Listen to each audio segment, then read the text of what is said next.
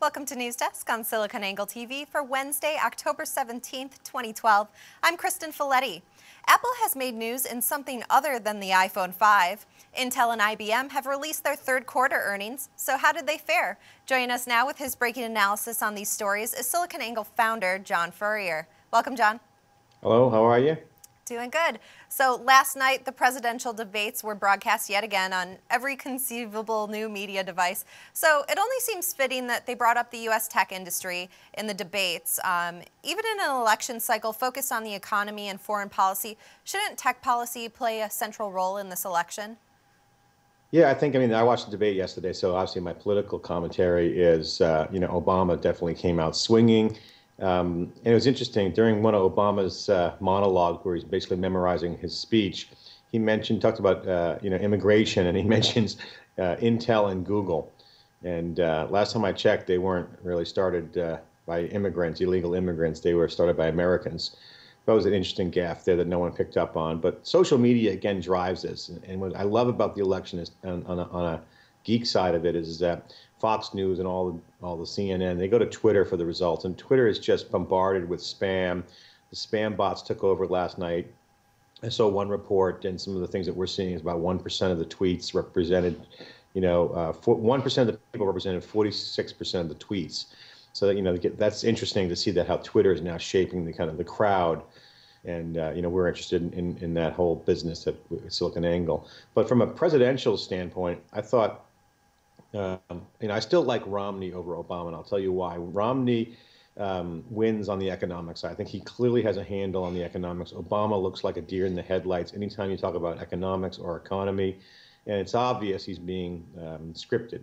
On social issues, Obama totally trumps Romney. Romney is again comes across as a hard right winger trying to go to the middle, and ultimately he's not that strong socially. But I don't think that matters, because I think the country is so divided that no matter who the president is, they really can't move the needle in terms of affecting any radical change at the social level. So I don't think that's an issue. However, there is one party, red and blue are split 50-50 in the U.S., but there's one party that's 100% American, and that's the Green Party of money.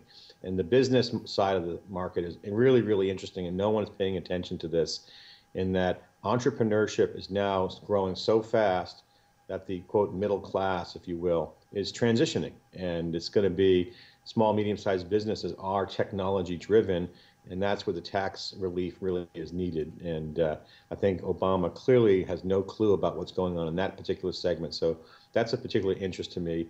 I give Obama higher marks than Romney on net neutrality and other funding around science and technology. So it's an interesting election. It's a toss-up either way, but I would have to lean towards Romney at this point, given the economic issues. During the debate, Apple was the company that was brought up by one of the audience members in their questions to the presidential candidates. Let me ask you the question that was posed to them. Apple and other companies do their manufacturing in China. Are those manufacturing jobs coming back? And more importantly, should they? Are they coming back? Not in the near future.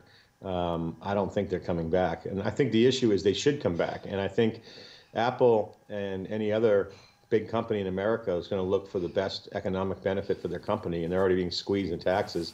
Obviously, Apple and HP are two still big companies here in California. And we've had Scott McNealy on a SiliconANGLE TV interview where he said, I would never, ever start a company in California. And he said, quote, if I was starting Sun Microsystems today, it would fail because of the government taxes. And that's a huge problem. So one, you're referring to Foxconn and other issues around Apple.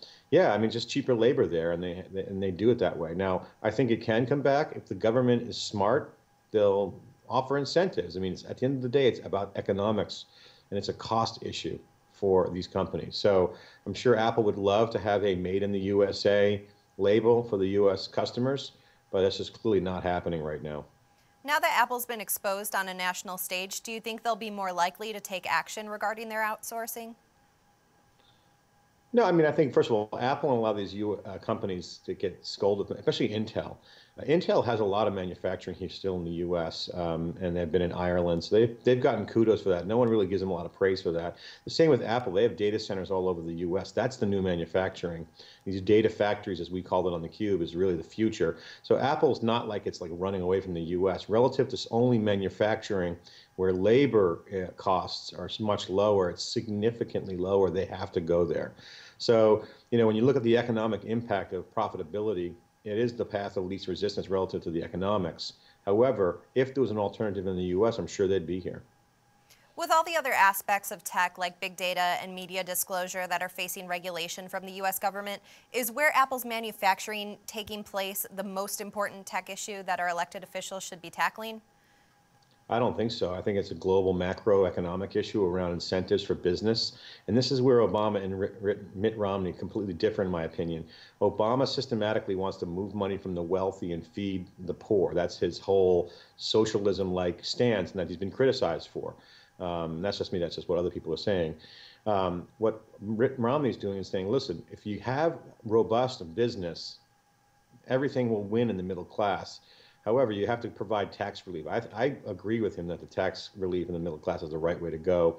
And having companies have robust job creation starts with the top.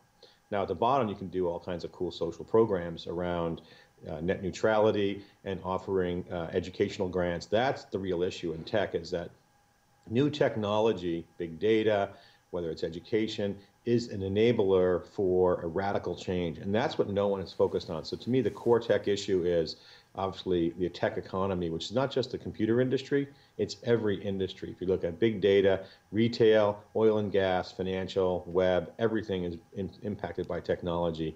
And there's no discussion of that. On the media business, we're seeing massive disruption with broadcast and television. We commented about that yesterday. That's going through massive disruption. All the common elements here is about technology, and neither president addressed that. I would say Romney's more savvy, but Obama's also been very generous with science grants. So, that's a tough one. Speaking of the tech economy, Intel and IBM released their third quarter earnings yesterday. Let's talk about IBM first. How did they do? IBM actually had good earnings. They meet the estimates. My numbers here are close to 25 billion in revenue, about 4 billion in net income or profit. And IBM essentially met and exceeded all expectations. They didn't blow away Wall Street, but they had some currency fluctuations. That was a core part of their numbers. IBM is a massive company. I think they did great. I think they're well positioned. We're going to be at IBM's big Information on Demand conference Sunday through Tuesday, doing our live broadcast here on SiliconANGLE.tv, so look for us there. But IBM is well positioned. They absolutely have great business focus. The Smarter Planets, their ad campaign. They're doing some real work in the storage area. Look for advancements around storage. A kind of a smaller group of IBM now moving into the mainstream. And at the end of the day, IBM is really, really well positioned for the big data business, because we've all seen Watson, play Jeopardy and do all these cool things. IBM actually is really well positioned for cloud, mobile, and social. So I see IBM as a really bright future. It looked like when their individual business units are analyzed that business analytics made a huge jump with revenue up 14% year to date. What's the big data angle here? The big data angle is that IBM absolutely has both core technology, products, and services that directly relate to big data. And that's traditional computer services. IBM's core competency is in all three areas. So you couldn't ask for a better trend for IBM as a company, because all those things line up, and it's the number one demand in the marketplace right now for products and services. That's big data analytics. That's where companies are using their computer systems, their connected mobile devices through, like, say, cloud computing, to actually use data to change their business for real time. And that's something that a lot of folks in the press aren't talking about as much, but real-time business is about analytics and dashboards of what's happening, whether it's inventory, customer support, marketplace information. All that real-time information was actually never, ever capturable for business. And now it is, and that's transforming businesses in a radical, positive way, and that's going to change and transform our business landscape over the next 20 years.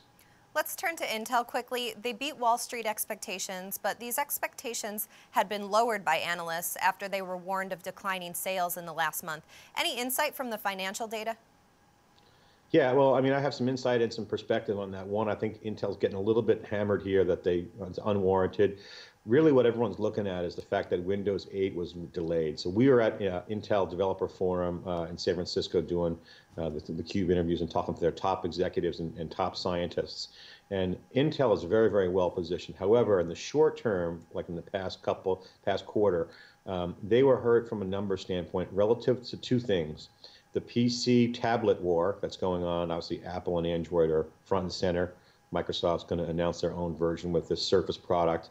There's so much going on in that PC market. It's under massive transition, highly competitive, penetration pricing. I mean, the consumers are winning, but that's causing a lot of FUD for Intel's, traditional PC business. So the PC business is under radical transformation, and two, Windows 8 was delayed. That's a key driver of Intel's core business, and everything drives around that. The positive about Intel that people aren't watching is that with cloud computing and mobile and high performance computing, Intel is absolutely doing extremely well, growing very, very fast in areas like storage, for example, which is now integrated into the data center unit. I think you're going to see Intel really soar around data center, cloud, mobile, and certainly high performance computing because of things we were just talking about, big data analytics. These kinds of new expectations, these new computing environments are demanding new kinds of solutions and chips and technology. That's a shift from the centralized PC to a much more distributed computing environment. That's where Intel is positioned. That's clearly where their tech is going. So I look at this short-term bump from Intel, nothing more than just a small little transition, maybe a little speed bump in the way, but ultimately Intel is right on the right path towards this new concept of computing. Well, John, it looks like that's our time for today, but thanks for your commentary, and we'll talk with you soon. Okay. For in-depth coverage on news of the day and the latest breaking analysis, join us daily at News Desk on SiliconANGLE TV.